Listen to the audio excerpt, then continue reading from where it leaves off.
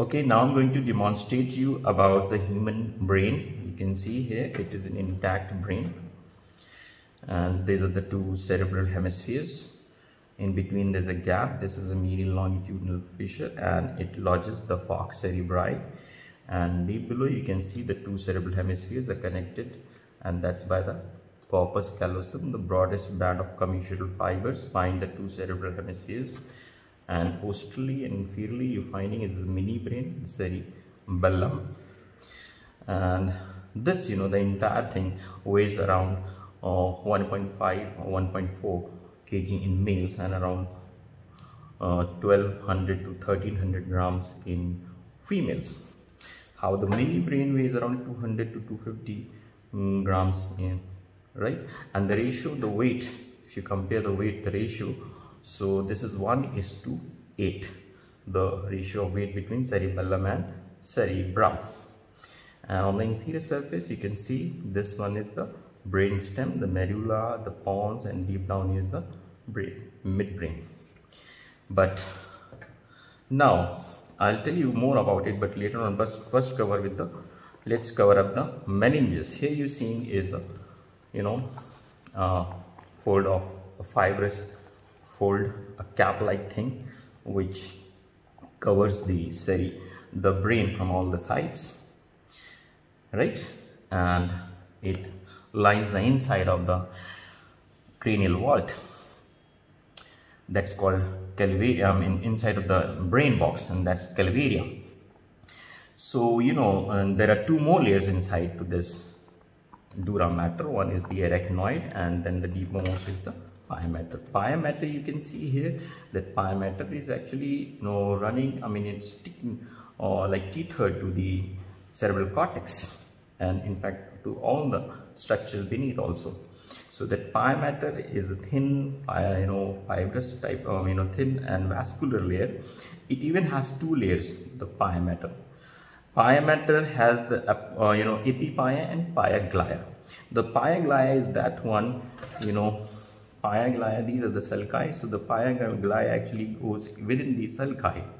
Remember visceral pleura, visceral pericardium. So just like that, even this one is pia mater, right? Goes inside the sulci. While the epipia is one which is running onto the surface, and it is anchoring these vessels. These vessels you can see, these are the cerebral vessels running onto this, and they are anchored to the epipia.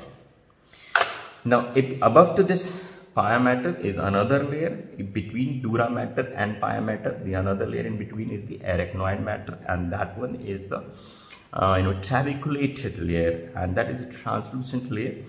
And in between arachnoid and pia mater is the subarachnoid space filled with CSF, and that lodges the the cerebral vessels. Now above to this arachnoid is the dura mater. So the space between dura mater and arachnoid is called subdural space. And what is the content of subdural space? Normally it's a potential space, but at this dura gets folded in within itself, so to form the different folds. So there are dural venous sinuses. So at places where there are dural venous sinuses, the subdural space is traversed by, there are peduncles of arachnoid villi and granulations and the emissary veins. Now after covering it with this thickest layer, by the way, the inner two layers, the arachnoid and pia mater, they are called the leptomeninges. They are thin layers, and this one is a pachymeninx. This is a thick layer, and it is made up of dense fibrous irregular connective tissue. Now above to the dura mater, this surface which is lining the endocranium, which is forming the endocranium or the inside of the cranial vault, the space below is called the epidural space. Now in the epidural space you will find these meningeal vessels. Can you see here? These are the vessels running onto the surface of the dura mater, and these are the meningeal vessels, right? And remember that it's a pain sensitive structure. These meningeal vessels, they carry the pain sensitive fibers, and they even leave an impression. If you see the cranial vault of an adult human, then inside of the cranial vault you will find those streaks of impressions about these meningeal vessels. And especially if they ask like about which meningeal vessels, vein or artery, then the impressions are basically because of the veins, because veins are more approximated to the inside of the cranial vault. Anyway, so now let's look here the dura mater. So this dura mater, it's normally like a thick layer packing meninges, but at certain places, let's say there are four folds of dura mater, where it splits into two layers. The outer layer is the anostyle layer, but at certain places you can see that it gets folded on itself to form folds, and those are the meningeal layer of the dura mater. So one of the folds of dura mater you can see here is in midline. This is in the median longitudinal sagittal plane. This is a sickle shaped fold here. This is the falx cerebri. I believe you can see this. This is the falx cerebri. This falx cerebri is a sickle shaped fold, and it goes within this median longitudinal fissure like this, right? And on its upper attached margin, here, it lodges the superior sagittal sinus, and on its inner free margin, it lodges another sinus, that is inferior sagittal sinus. And can you see this horizontal fold of dura, right? This is the horizontal fold of dura, and this is the tentorium cerebelli. This tentorium cerebelli, you can see if it goes like this, right, and it covers it, this tentorium cerebelli, it's this space here, it's here the tentorium cerebri reaches down and it forms a tent, right, between the occipital lobes of the brain and the cerebellum, and that divides the posterior cavity of the cranium into supratentorial and infratentorial compartments. The infratentorial compartment is called the posterior cranial fossa. Okay, then other folds, you can see, there's another fold, but it's not visible very much. This one is a thin out fold. This is the falx cerebelli, right? This is the falx cerebelli. The falx cerebelli actually runs here in between the two lobes of the cerebellum, right? Two halves of the cerebellum, and that's falx cerebelli.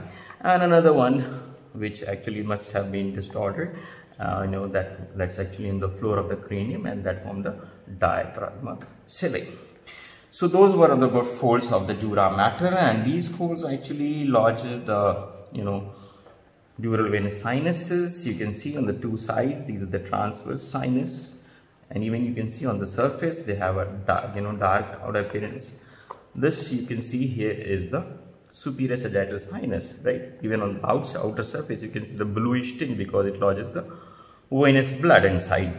And very important thing, can you see that superior sagittal sinus at this point, that is like the internal occipital protuberance at this point, and you can see that the superior sagittal sinus actually winds and continues as the right transverse sinus, right? While this inferior sagittal